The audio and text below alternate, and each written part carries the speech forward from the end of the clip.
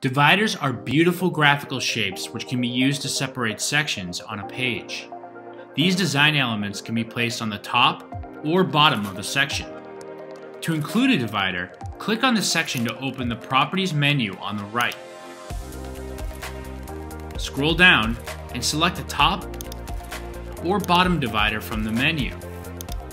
LearnWorlds offers a variety of dividers to choose from, and selecting different dividers will allow us to preview how they will display within the section.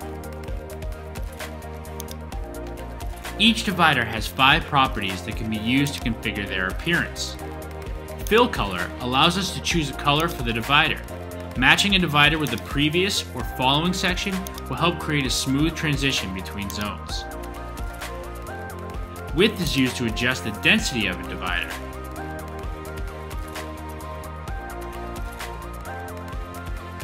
Height determines how far the divider will expand into a section.